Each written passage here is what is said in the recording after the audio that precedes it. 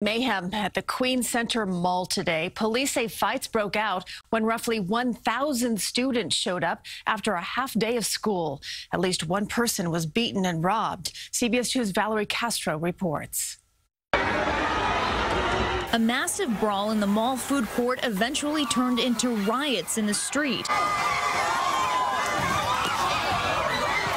Punches thrown, a group of girls seen kicking someone on the ground.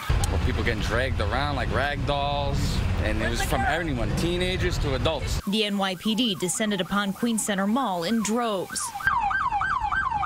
1,000 high school students nearly took the place over. Dozens running the wrong way up an escalator, paper and water thrown from a balcony, and what police say may have started it, fake money being flung. It was a whole stampede of everybody.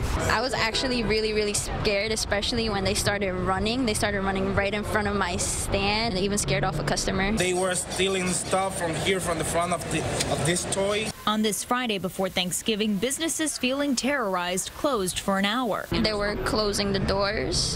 They were locking themselves in. Police blocked teens from entering the mall the rest of the night. It's at least the second incident of chaos at the mall this year. Back in March, ahead of a rapper's appearance, hundreds of teens threw chairs, food, and broke out in fights, canceling the event. I'm disappointed with this generation. If they want to come here to eat, hang out with friends, something okay, it's okay, but not just like to disturbing this whole environment. One teen girl was arrested and will likely be charged with disorderly conduct. Valerie Castro, CBS 2 News.